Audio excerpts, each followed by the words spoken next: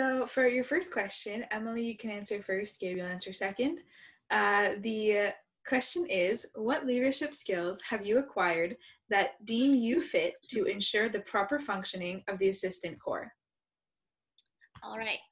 So I've done FLIP for the last semester. So with that, I learned to improve my leadership skills that I had before. And I've always been a really a leader type of person. For example, I was at a summer camp last summer, and I was a camp counselor. So I know how to deal with crisis and all that stuff. And I know that kids and assistants are really different in age. However, I know that, for example, my responsible at the camp and the director of the camp always asked me if I wanted to be a coordinator. That means that I would be managing the camp counselors. So that I think that it makes me fit to be able to manage the assistants. People like the director and the responsible trust me enough to manage other people. And I've been known in other projects too. For example, in high school, we had a whole huge project that required everyone in the class to participate. And the teacher actually scolded everyone because at the end of the project, everybody was actually relying on me and my other classmates. So we were two, and everybody was relying on the two of us. So it was a lot of job, but we handled it really quite well, actually. And I'm just a really positive person, and I like to have everybody's opinion. But at the same time, I'm sorry, I'm kind of nervous. But at the same time, I feel like because I'm such a happy person and understanding person, I can assist the assistant corps really well. That's it. Well, thank you very much for your answer. Gabe, your turn. Do you want me to repeat the question? No, that's good. I am currently an assistant in the CSA. I joined the CSA exactly to be an assistant. I love being an assistant, and being an ex-assistant makes me have a deeper knowledge of what the assistants actually have to do and the work and the stress they have. So if I do become chief of staff, I think I'll have a better understanding of that since I was an ex-CSA, ex-assistant. I was also in the CSA before, so I know the people in the CSA. I'm also running as a party with CSA members. A lot of them were already acclaimed, such as the president. So knowing the people in the CSA personally, I feel like it gives me the sense that they respect me and I respect them. So it makes a more friendly environment in the CSA, which I think will allow me to prosper as a leader. I'm also very cool-headed, so I feel in a stressful situation, I think it could relax the nerves of everybody. Also, I'm not afraid of giving orders. But I think it mostly goes back to the fact that as an ex-assistant, I know the boundaries of where an assistant can be pushed to its limit and not to the breaking point. So I think I have a deeper understanding of the work that I actually have to do. That's all I have to say. So, thank you both very much for your answers. For the second question, Gabe, you'll answer first. Emily, you'll answer second. In terms of your role, specifically as the Chief of Staff, how do you want to bring positive change to the organizational aspects of the CSA? To begin with, I think the communication is extremely keen. Of course, if I saw some files would be misplaced, I would of course talk to the person who was in charge of those files, and to let them know that I'm refiling them or reorganizing them, because without communication, it could lead to a lot of disorganization. So I think communication is key. Also, keeping the storage room in a proper, tidy organization. Also, file the storage room, because I feel like a lot of the storage room is we don't know what it is. So filing them with actual names would be very important. Would very simplify things, such as getting light bulbs or getting wire stuff such as that. And also I think I would put an assistant to help me out when it comes to that. An assistant I trust very dearly, assistant I know is able of organizing, and that would be mostly filing it, proper communication, and sometimes not being afraid to take directive and do stuff by myself. Perfect. Thank you very much. And Emily, do you want me to repeat the question? No, it's fine, thanks. So for the organization part, I love organizing, so that won't be a problem for me. And quarantine is actually perfect because I get to clean every day. It's really nice. But I agree with what Gabriel said for the communication. I think it's extremely important, not only with the assistants, but also with the executive members. And that's why I want to put like a sort of system with, I know it sounds really childish, but I think that it's really good and could be have a positive light on the executives and the community that the CSA form.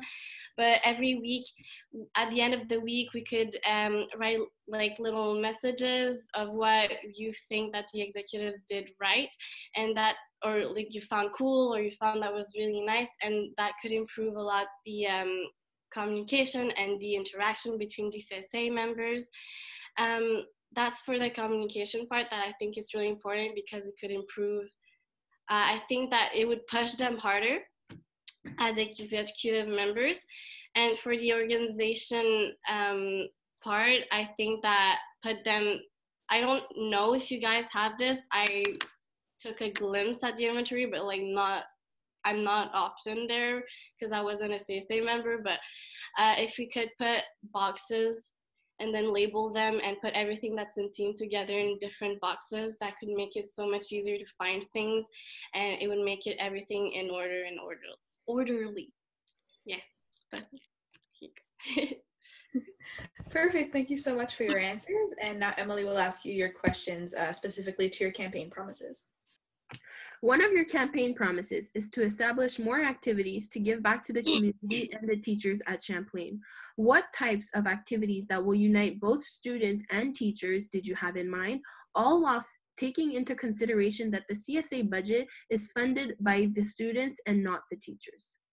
Okay, so by what I meant by that is not giving them back like the money they gave us, more like, I know it's their job, but they're still teachers, and some of the teachers I met at Champlain actually are incredible, and they actually think about your success.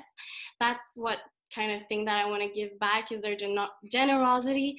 And the thing that I wanted to incorporate was kind of like a similar to the idea that I had with the CSA thing, the system, more of like a compliment day. And what I would do is basically, with the students' help and the teachers' help, if they want to participate, would be to write messages to a friend or a teacher, someone that made an impact in their life, and to stick in their locker, or because it's quite private, it's a quite private thing, the lockers and thing, give it to a CSA member, and that person would be in charge of then giving it in the lockers and stuff like that. I think that we don't hear a lot of compliments these days.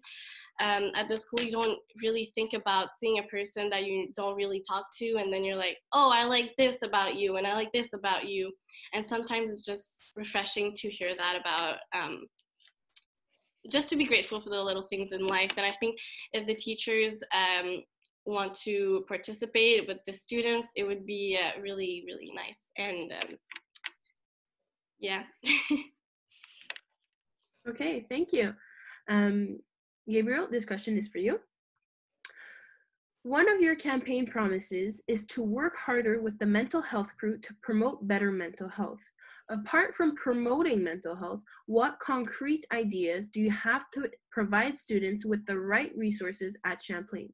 In other words, what is lacking in the resources and what needs to be changed? I was ready for that question. Okay, so as you may know Christian. Christian is a part of the mental health crew.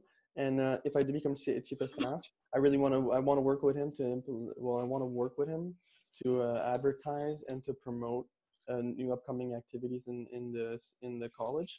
But to answer your question directly, we have great friends in the college. We have David, for example. We have Sheila, great people in the college who can help us create activities for mental health. They're not idiots. They understand that students are under a lot of stress, and some of them can be depressed. I'm not saying that the colleges doesn't do anything for mental health. What I'm saying is we could always do better. Certainly in our day and age, Of course, it would have to be establishing communication with the students, but there's no reason not to. We are lucky enough to be blessed with telephones such as this one, where we can send them messages. We can just even maybe just have a pep rally, just have an open circle of friends and people to discuss mental health with, will help them. Often the problem I feel is that students feel like they're not heard. Students feel like the college isn't really listening to them. So if we could just establish a place and time where students can come and talk about their problems with the college or with themselves, I think that would help out a lot. That's it. Okay, thank you. With that, that concludes the open forum.